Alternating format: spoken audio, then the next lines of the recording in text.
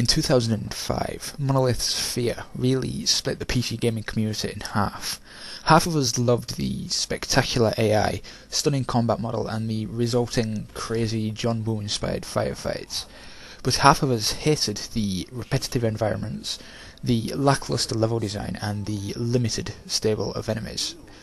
While Monolith has taken steps to try to resolve all of the perceived flaws of the original, somewhere along the line they've lost their way, and while the game possesses all of the things that made F.E.A.R. so great, this is not the sequel F.E.A.R. deserved. Picking up slightly before F.E.A.R.'s explosive ending, you play as some random guy who isn't in F.E.A.R. Your initial goal being to capture Genevieve Aristide, a notable yet absent character in the original. Of course, everything goes tits up pretty quickly since, well, the city explodes, and you find yourself after a surgery with the super reflexes of the original F.E.A.R. guy. And of course, Alma is going around doing her elfin lied thing, making people explode and fly around on ceilings and stuff. The original story is really quite excellent, both thought-provoking and emotional. Its great flaw is that it was told in the worst way possible. The phone calls of the original, while occasionally insightful for those willing to listen, were completely boring. And F.E.A.R.2 has, for some reason I can't figure out, taken a step backwards. Now you collect text logs, which are pretty much the same as F.E.A.R.'s phone calls. In other words, they're boring as hell, often irrelevant non-information, and now you actually have to read them. People who want to experience the full story will feel obliged to read every one, but rather than being rewarded with entertaining nuggets that flesh out the story, it's more of a punishment for having the audacity to dare to try to experience the story. Add to this a story which is itself bland. It's a mere continuation of a story we already know, since just about everything was answered in the original, and there's nothing to uncover or learn besides the mundane and uninteresting. The game's entire story seems to hinge on its final scene, which I won't divulge. This scene made me make a face that's halfway between a smirk and a grimace. It's amusing and wonderful and ridiculous and stupid, all at the same time. It also probably means F.E.A.R. 3 is coming. Of course, most people won't be playing F.E.A.R. 2 for its story.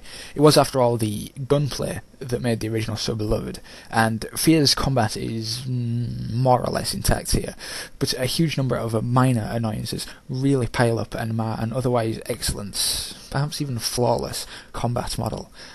The original game had some utterly spectacular AI. At the time of its release, it was unquestionably the greatest corridor FPS AI out there, and that's probably still true today. I haven't noticed any obvious improvements to F.E.A.R.'s AI, but with an AI like that, it really just doesn't matter. So, the guys still take cover, use grenades to flush you out, retreat when wounded, climb ladders, leap through windows, hop over stuff, and it all comes together to make a spectacular AI, which in turn means spectacular firefights. At least it did in F.E.A.R. For the first third or so of the game, you're not fighting the utterly awesome clone soldiers of the original, you're fighting some private security force, and while they have more or less the same AI, they simply aren't as fun to fight. They don't look quite right, they don't sound quite right. It's like going from the Half-Life Marines to the Half-Life 2 Combine. Thankfully, you'll soon find yourself fighting clones, and well, that's it, pretty much. Like the original, you're really only fighting clone soldiers. While I could overlook this in the original, once is really enough. If a developer is recycling a game, the least they could do is try to improve upon its obvious and widely acknowledged flaws. Okay, so there are a few other enemies. These half-naked mutant guys show up for about half a chapter, and there are about 10 ninja guys in the entire game. But that's pretty much it. It's not a huge problem. I mean, the clones are awesome, but the only thing the game really has to drive it forward is the next fight, and they're all pretty much the same. Slow motion has been altered for worse. It no longer slows down time nearly as much as the original, but your slow-mo tank is much larger. This means that you can use slow motion in pretty much every single fight in the entire game, which eliminates the tactical element of conservation and intelligent use, but it also massively reduces the coolness factor, as you can no longer relish every single bullet as it spirals through the air. The sensation of impact that made the original so intense is just completely gone. In F.E.A.R. 2, it simply feels like a generic slow motion that many games make use of. Add to this the weird blood, and the act of shooting a guy in the face, which was so masterfully executed in the original, has become rather humdrum. Now, the weird blood. Okay, so I love violence. I love gratuitous violence even more, and most of all, I love stylized gratuitous violence. And that seems to be what F.E.A.R.2 has gone for. It's done this with over-the-top use of weird, off-colour blood.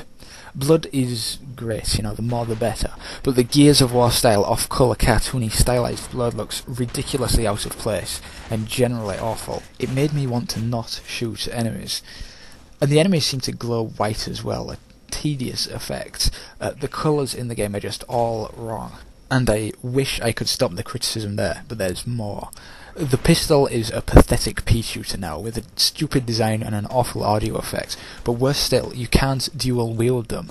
One of the coolest things in F.E.A.R. is that pistols remain relevant throughout the entire game, and dual wielding them in slow motion, the proper slow motion of the original, was awesome.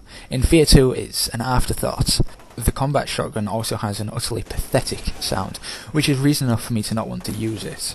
The rest of the weapons are fine, and with everything from an assault rifle to a napalm launcher, you're sure to find something you like. The game is also remarkably short. All things considered, that's probably a good thing, but it's really inexcusable that a game that, in terms of the evolution of gameplay, is barely even worthy of expansion pack status, is about 6.5 hours long. Now, I'm not one to criticise length, usually, but it's just one more reason, and there are many reasons, to be deeply unimpressed with this game. And then there's the controls. The old school FPS gamers and the left-handed don't use WASD, they use arrow keys. F.E.A.R. 2 supports arrow keys, which is fine, but a number of other keys that WASD players need aren't supported. You can't bind the delete key. The game recognises end and number pad 1 as being the same key, and the game doesn't recognise side mouse buttons. This is a symptom of console-oriented multi-platform development. While this probably won't be an issue for most players, it's an issue all the same, and from a company like Monolith, it's simply inexcusable. A further symptom of console-oriented multi-platform development is that I can no longer save my game manually. Autosave is a legitimate option for some games, but not for an action-oriented first-person shooter. I don't want to have control of my own games taken away from me like that when there's no legitimate reason for it. Plus, every time it auto-saves, it tells me to not switch my computer off. How many people actually turn their computers off in the middle of a gaming session? I'm not playing on a 360, I'm playing on a PC. Some improvements have been made though. The original F.E.A.R. had a rather, stupid approach to horror. The character Alma kept jumping out at you from the shadows, which is of course a shock tactic, the lowliest form of horror. But to make matters even stupider, it's quickly established that she means you no real harm. So from a horror perspective, what was the point? Well, for F.E.A.R. 2, it seems Monolith has realised there was no point. The cheap shock tactics of the original game are almost entirely gone. The game relies instead on a generally creepy atmosphere, with locations like an elementary school and a hospital facility. But even this atmosphere takes a bit of a back seat. The end result is a game that's less stupid, but it doesn't seem to know what it's meant to be now. There's pretty decent multiplayer, featuring the usual assortment of game modes. Deathmatch, Team Deathmatch, Capture and Defend, Attack vs Defense, Capture the Flag. It's all stuff you've seen before, and while it's fine in F.E.A.R. 2, with games like Counter-Strike, Team Fortress 2, The Battlefields, Call of Duty 4 and numerous other specialised online FPS games out there, anything less feels rather redundant. You can probably get a handful of hours out of the online modes, but you'll probably quite quickly find yourself going back to your mainstay online FPS games. Points for trying here, but again, it feels a little redundant. I have low standards when it comes to visuals, so the fact that the game is running in an enhanced version of the original F.E.A.R. engine doesn't bother me at all. The lighting is a little fuzzy, and characters with visible faces seem a little rubbery, but it looks fine and it should run well on most systems. With the exception of the pistol and the combat shotgun, the audio is magnificent. Just like the original, the music is timed perfectly, kicking in just as firefights kick off. And the above weapon effects notwithstanding, the sounds of the firefights are exactly what you want them to be. The original F.E.A.R. is, for all its imperfections, a magnificent game. And that magnificent game can still be seen in F.E.A.R. 2. But one thing after another has been stripped away, and one too many poor tweaks have been made, and while no one change or addition is awful, there's an enormous cumulative effect that's, well, let me put it this way. Watching the credits, I was shocked that so many people could have been involved in the development of F.E.A.R. 2. The final game feels like a combination of several awful focus groups and the half-hearted efforts of about 15 people. Rather than remaking F.E.A.R., like the TimeGate-developed expansions, Monolith has tried to recreate F.E.A.R., and they have not done a very good job of it.